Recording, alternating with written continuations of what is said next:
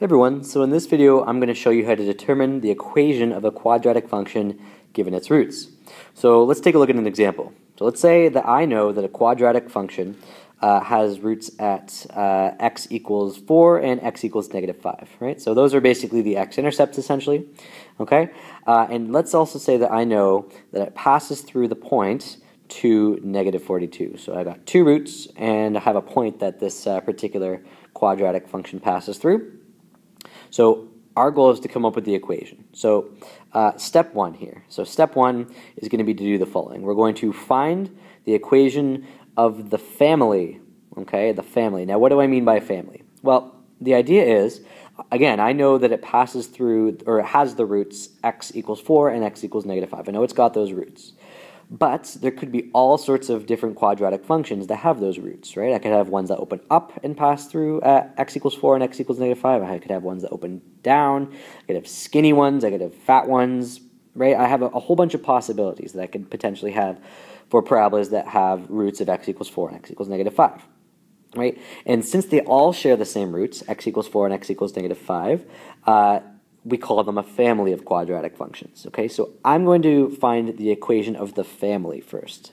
Now, to do that, well, we need to think back to factored form of a quadratic function. So remember that factored form looks like the following. So we get y equals a times x minus r times x minus s. And remember that r and s are the values of our roots. Okay, so that is factored form. So factored form's got a couple things. It's got an a value, right, or a leading coefficient. It's got the two roots. It's got the two roots inside the factors. So we know the roots, right? So I'm going to place those roots inside of my factors like so. So we're going to have y equals a. Now, since our first root is x equals 4, that means I'm going to have x minus 4 as a root, or as a factor. And since my second root is x equals -5, I'm going to place that in, and I'm going to get x plus 5. Because, think about it, right? If I place -5 in for s, I'm going to have x minus -5, which is x plus 5. Okay? So, what I have here, right, is the family, right? So it's the family with roots x equals 4 and x equals -5, right? So that's the equation of the family. Now notice that I don't know what a is, and that kind of makes sense, because again, a tells us how fat or skinny the parabola is going to be, tells us if it opens up or down, and as I said before, we don't know those things yet, right? We know that that it has roots at x equals 4 and x equals -5, but I have all sorts of quadratic functions that have those roots, okay? That you know, some open up, some open down, some are skinny, some are fat, and so on. So that's why we don't know a, okay? So first step is to find the equation of the family like so. Now the second step, right? The second step is going to be do the following. We're going to find the member of the family. So what do we mean by that? Well, we know that the family of quadratics has a specific equation, right? And we're looking for a very specific member of that family, all right? And the way that we're going to find that member is we're going to use that extra point that was given to us. So I think the point here was at 2, -42. So, for example, finding the equation of a quadratic is sort of like narrowing somebody down to their family, right? So, you know, if it's for me, or for example, if you wanted to find me, Mr. James, right, you might narrow your search down to the James family, right? The James family, and then you might look for, you know, someone who has, you know, a special feature that I have. So the idea is that the special feature of the parabola that we want is that it passes through the point to -42.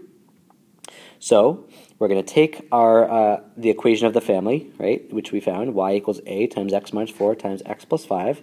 And again, we know that this point, the quadratic that we want has a point at 2, -42. So that's going to be the special feature that allows us to narrow down the quadratic function from the family.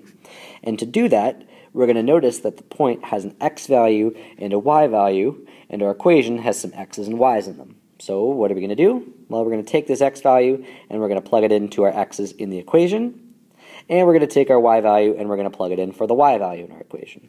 So let's see what happens when we do that.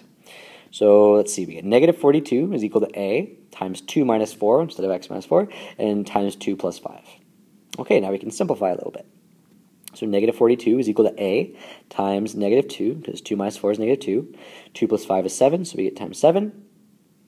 Okay, and then we get -42 is equal to -14a, because -2 times 7 is -14. And then we divide both sides out by -14, and so we get 3 is equal to a. So now we know that that the a value of the quadratic function we want is 3. That tells us a couple things, right? We know that the parabola that we were looking for opens up, for example, because it's positive 3. And we can tell just how, kind of how fat or skinny it is because the value is 3, right? We know that it's going to be relatively skinny anyways, right, compared to a regular parabola. So all we need to do now is write down the equation of our quadratic function. And that means subbing a back into the family. So we're going to have y is equal to 3 times x minus 4 times x minus 5. And that is the equation of our quadratic function. Take care, guys.